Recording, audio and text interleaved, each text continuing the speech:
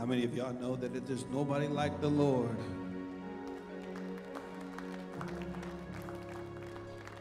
Old school gospel song asks the question, who is like the Lord?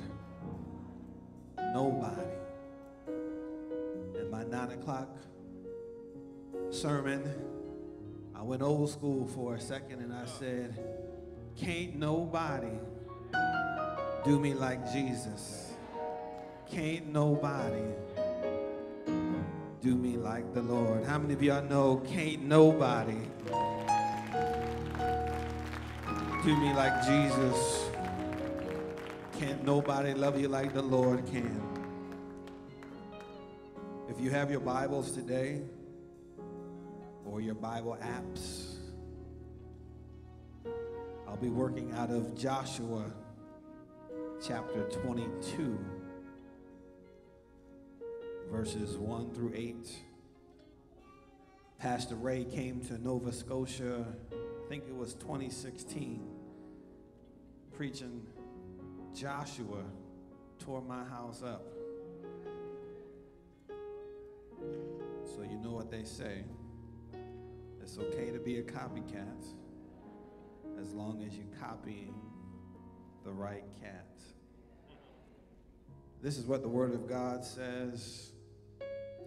Then Joshua summoned the Reubenites, the Gadites, and the half-tribe of Manasseh,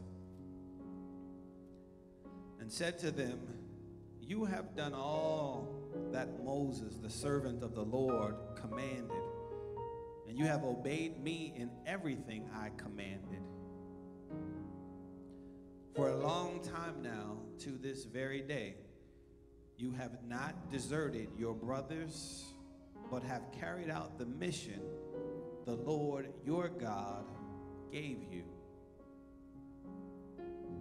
Now that the Lord your God has given rest to your brothers as he promised, return to your homes in the land that Moses, the servant of the Lord, gave you on the other side of the Jordan. Do me a favor, touch your neighbor, say the other side. The other side. But be very careful to keep the commandment and the law that Moses, the servant of the Lord, gave you, to love the Lord your God, to walk in all his ways, to obey his commandments, to hold fast to him and to serve him with all your heart and with all your soul. Then Joshua blessed them and sent them away, and they went to their homes. To the half-tribe of Manasseh, Moses had given land in Bashan, and to the other half of the tribe, Joshua gave land on the west side of the Jordan with their brothers. When Joshua sent them home, he blessed them. This is what he said: return to your homes with your great wealth, with large herds of livestock, with silver, gold, bronze, and iron, and a great quantity of clothing, and divide with your brothers the plunder from your enemies. The word of God for the people of God. Thanks be to God. You may be seated today in the house of the Lord. I may have spoken too quickly. Can y'all do me a favor and show some love for this great man of God by the name of Reverend Dr. Ray A. Owens.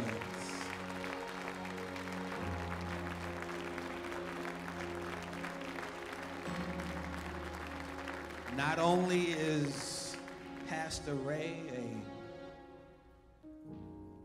tremendous, great, powerful preacher, he is an awesome and caring pastor. You do know that there is a difference, right? There is a difference between a great preacher and a great pastor, and God has blessed you, Metropolitan, with both a great preacher and a great pastor.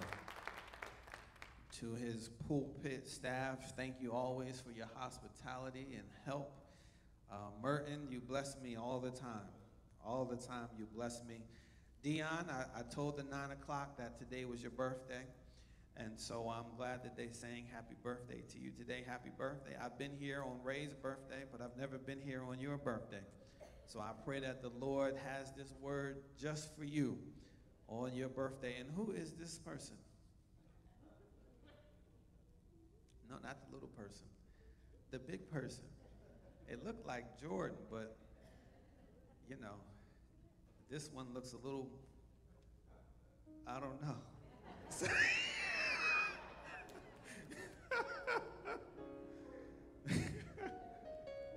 Good to see you, Jordan. And to you, the Metropolitan family, some of you, this may be the first time, but I promise you, I'm just the brother that's been away, that's come back home. And so it's always good to see your faces in the place called the Met Church. I want to preach a little while today from the sermonic subject, Home, Sweet Home. Home, sweet home. Have you ever just wanted to go home?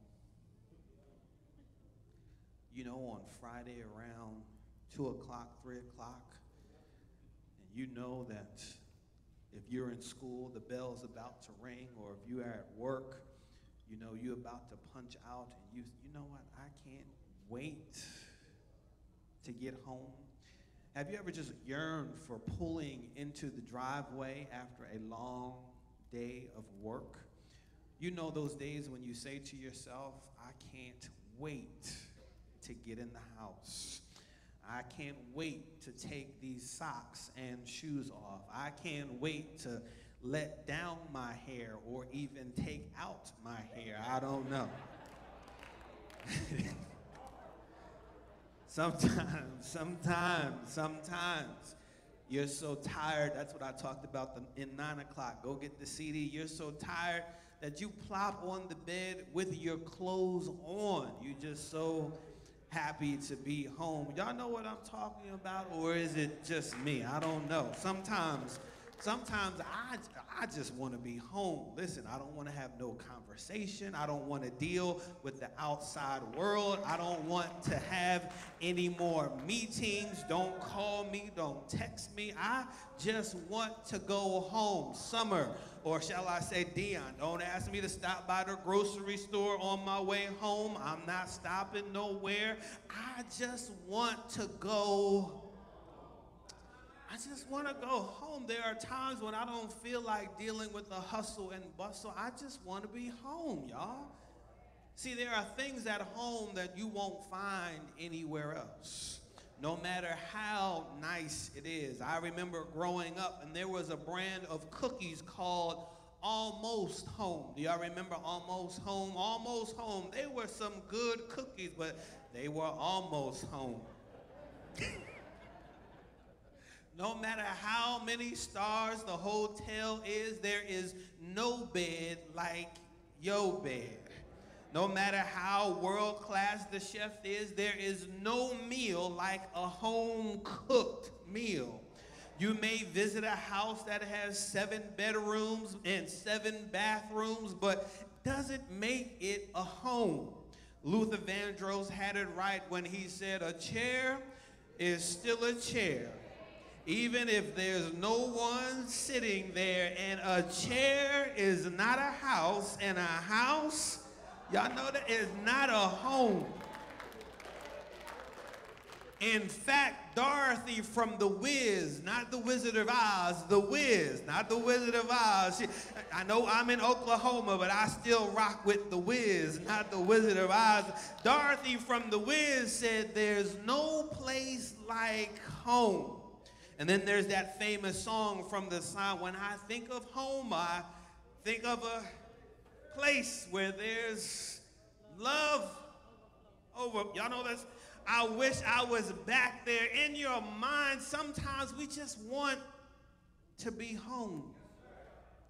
Can I offer you another perspective from my life sometimes? You ever want to go home, but couldn't?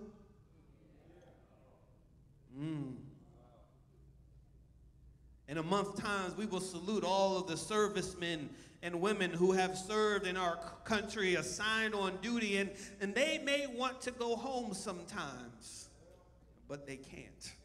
There are people in the hospital, even right now, who need the care and services provided them in the hospital, but the truth is, the hospital ain't home.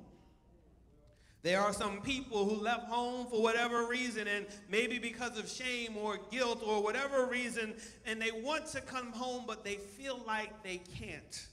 And yet there are others, like myself, who because of their commitment to God, want to go home, but can't. As we turn our attention to the text this morning, we see the tribe, the Reubenites, the Gadites, and the half-tribe of Manasseh who have had from home. How do I know the Reubenites, the Gadites, and the half-tribe of Manasseh have had to make a home away from home? I'm glad you asked. It's right there. The first clue is there in verse number 4, if you still got your Bibles open. It says, now that the Lord your God has given them rest as he promised, return to your homes in the land that Moses, the servant of the Lord, God gave you on the other side of the Jordan. The second clue was in verse number 6. Then Joshua blessed them and sent them away, and they went to their homes. The third clue, when Joshua sent them home, he blessed them, saying, return to your homes. This passage is all about returning home. And the Lord is calling somebody under the sound of my voice home today. This story that ends begins in Numbers 32, verses 17 and 18.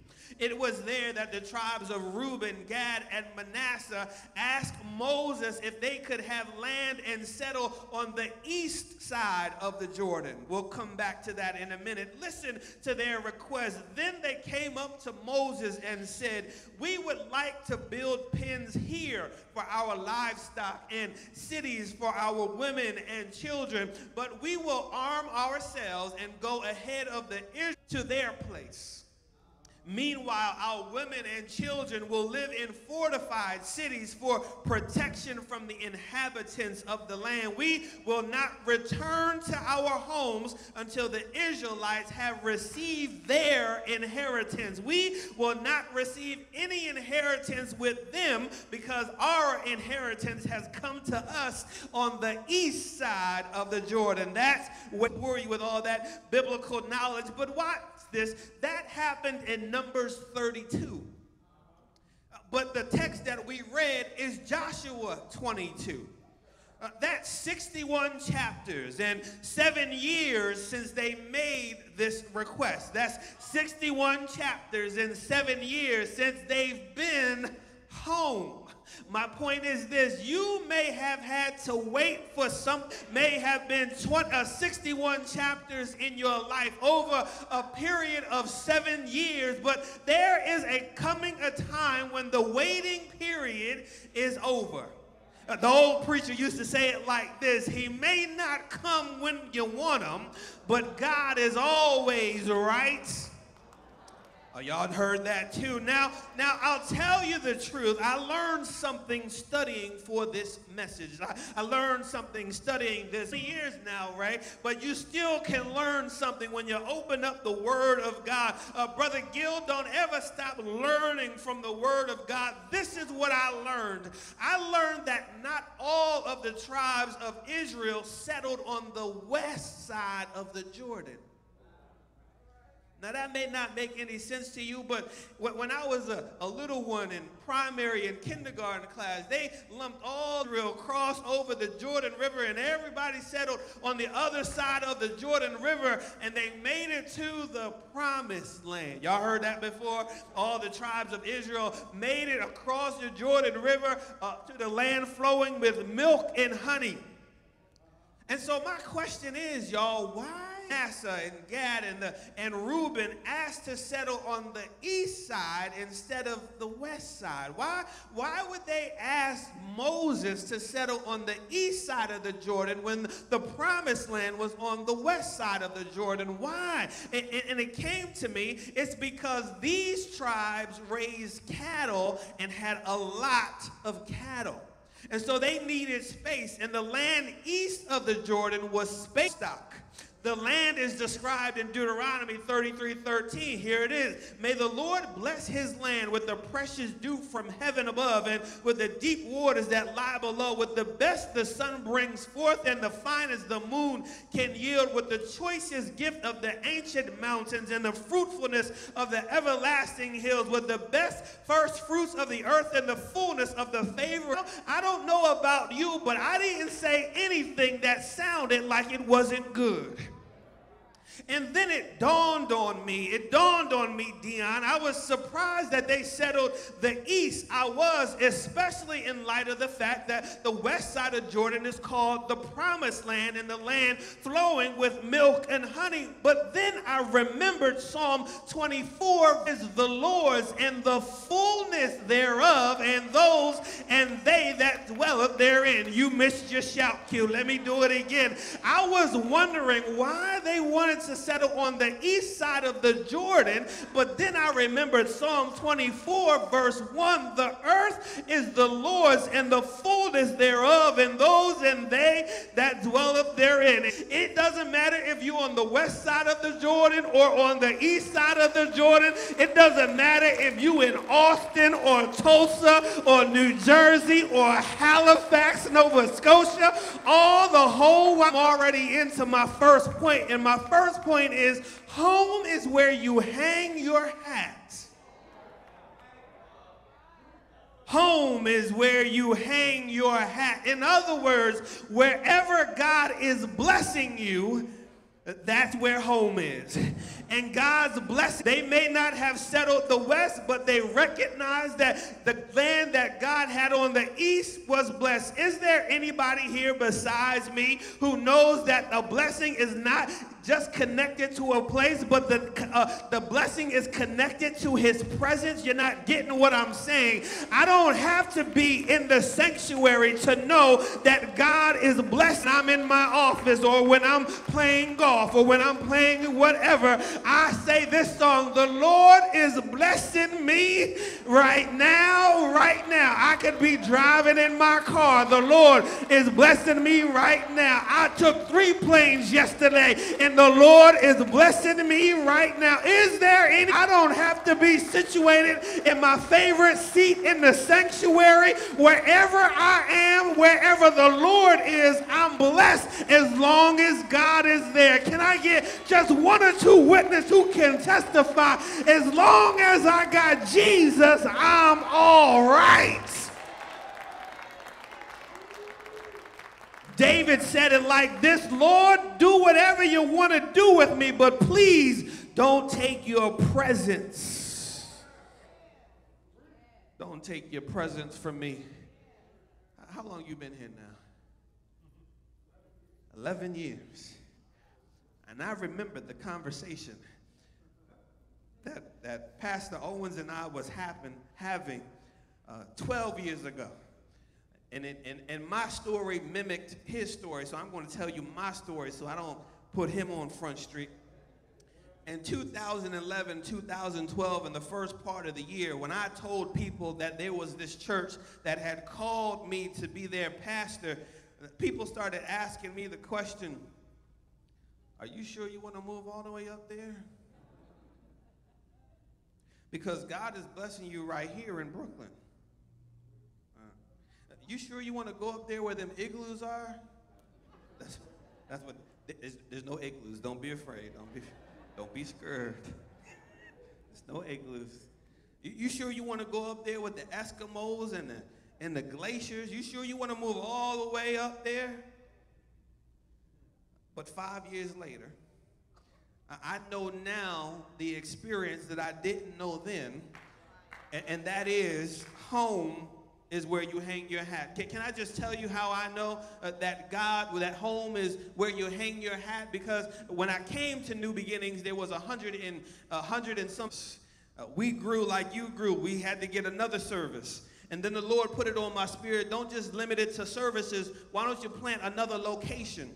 And 2 weeks ago, we celebrated the first year of our second location. The Lord is blessing us. We started a community development center where we're going to do affordable housing and a school and a performing arts center. You're not hearing what I'm saying. I'm all the way in Halifax, Nova Scotia. It takes me 5 planes just to get, that's exaggeration, just to get to the United States. But I would not dare move where I am because the Lord has planted me and placed me in Nova Scotia. And wherever the Lord plants you and place you, he will put you there so that you can blossom, because the Lord will bless you wherever you are. Home is where you hang your hat. Not only is home where you hang your hat, but Joshua 22 teaches me that charity begins at home. Charity begins at home. Look at the verse. It says, for a long time now, to this very day, you have not deserted the other Israelites, but have carried out the mission the Lord your God gave you. I'm loving this because even though they have established that their blessing is on the east side of the Jordan, and even though their women and children are already settled, the Bible says that they did not desert the other Israelites. This lets me know that home isn't just about a place, but home is also about your people. People nowadays think that home is just a place, what I have or what I work for, what my property and my land and my cars and my watch. But the text lets me know that you can have houses and land, but if you don't have anybody to share it with, all your possessions don't mean not. I can't say it how I want to say it, but home is about a place, but home is about your people. And I don't care how big you get, how much money you got in the bank, how many degrees you have on the wall. Never forget your people. It doesn't matter how many raises or promotions you attain. Never forget your people. It doesn't matter how many certificates or degrees you may earn. Never forget your people. We need to recognize that my inheritance is connected to your inheritance, and your inheritance is connected to my inheritance. That's why if one of us is struggling with an issue, we all have an issue. You need to hear what I'm saying right now. It's not just about the Crutcher family. The Crutcher family is about our family. You're not getting what I'm saying. It's not just about Colin Kaepernick, because Colin Kaepernick is just not my frat brother, but he's your brother because he looks just like you and your brother and your nephew and your uncle,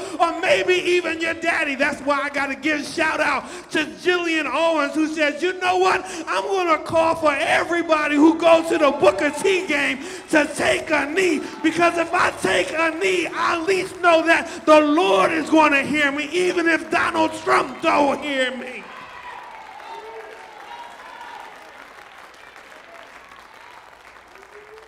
It's about a people. We got to get over this. It's just about people in Tulsa or Oklahoma. And listen, we were all brought here pretty much the same way.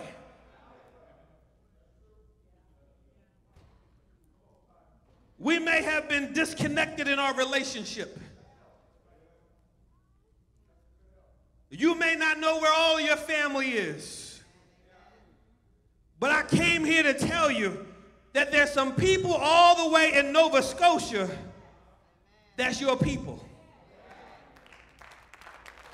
And the people in Nova Scotia need to know that they got some people in Tulsa that's their people.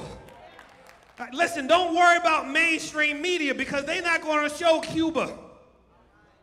They're not going to show Haiti on the news. They might show Puerto Rico and the Dominican Republic, but they're not going to show people who look like us all the time. I came by to tell you that we are people all over the planet, and we have to learn that we're not just separated by geography, but God has connected us by the spirits. Charity begins at home. Shameless plug. When you leave out the sanctuary, there's a young man out there.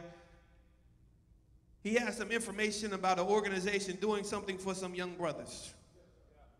Don't complain about the problem, but do something to fix the problem. Because those young boys that you complain about sometimes, that's your son, even if it's not your son. That's your nephew, even if it's not your nephew. Because charity begins at home. The next movement of the text says, home is where the heart is. Home is where the heart is. Joshua gives them a commendation in verse number 3 and 4, and he offers exhortation in verse number 5. This is what he says: I'm sending you home. You have fought valiantly. We could not have done it without you.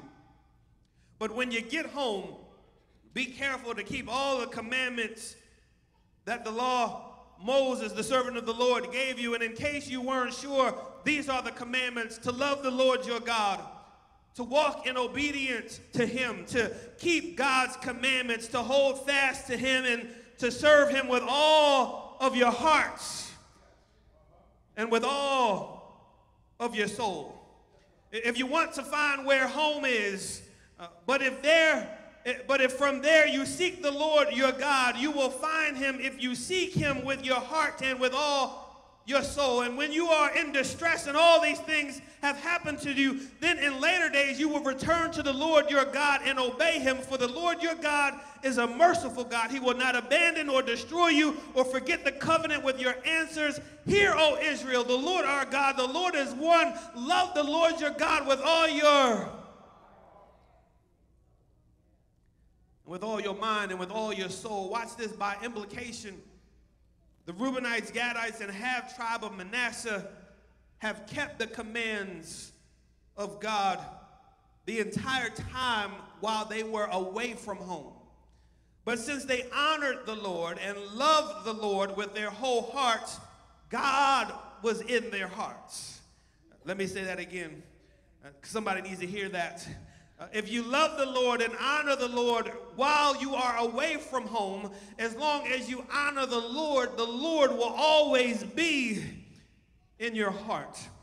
But now Moses is telling them, you fought the good fight. You ready, Merton? You finished the race. It's time for you to go home. That's my last point, and so I'm out like shout and gone with the wind. But my brothers and sisters of Metropolitan, it's time to come home.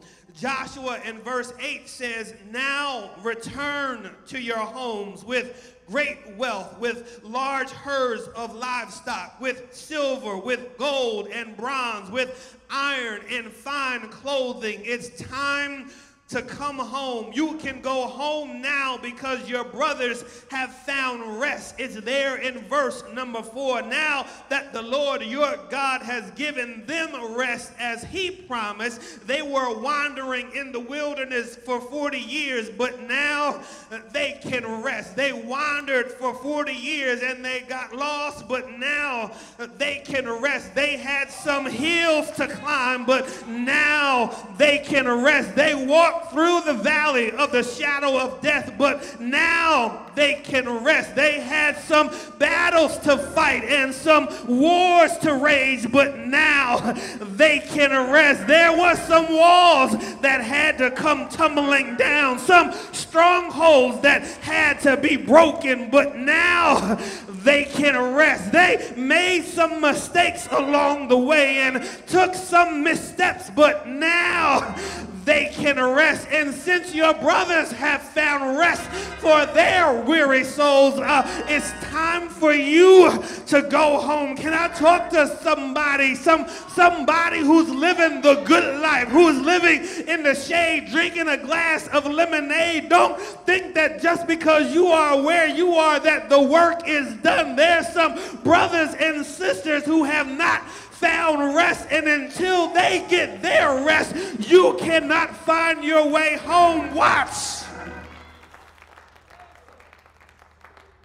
Now, the Jordan River has symbolically also represented the division between heaven and earth. between the land of the living and the land of the dying, the realm of earth and the realm of heaven. So this passage has at least two dimensions of blessings right here in the text. Okay, let me get it to you. One speaks of earth and one speaks of heaven. Now some of y'all felt a little uncomfortable earlier, probably when I said it's time to come home. And since the Reubenites, the Gadites, and the half tribe of Manasseh settled on this side of the Jordan, this lets me know that you don't have to think only about dying to be blessed. God tells me through this text that we've got some blessings waiting for us right here on this side of the Jordan. I don't know who I'm talking to, but I came by to tell somebody, but there's grace on this side of the Jordan. There's joy on this side of the Jordan. There's happiness on this side of the Jordan. There's peace on this side of the Jordan. There's right relationship on this side of the Jordan. There are green pastures on this side of the Jordan. There's abundance and prosperity on this side of the Jordan. There's favor and forgiveness on this side of the Jordan. And God is telling somebody it's time to come home. You remember the prodigal son or the prodigal daughter. I'm talking to somebody to tell you it's time to come home. There's a blessing on this side of the Jordan, but there is a blessing waiting for us on the other side of the Jordan. And I got to close like this. One glad morning, when this life is over, I'll fly away to a place on God's celestial shore. I'll fly away. I came by to tell somebody it's time to come home. Home, sweet home, where I have no more troubles, where I won't cry no more, where I won't get sickness in my body no more. Home, sweet home, where the streets are paved with gold. Home, sweet home, where they sing in harmony every time. Home, sweet home, and they sing holy, holy, holy. The whole earth is full of his glory. Home, sweet home. I don't know about you, but I want to see my Jesus. I want to see his face. I want to sit at the banquet table. I want to get to the gate and say, welcome home, Spivey. You've made it. Home, sweet home.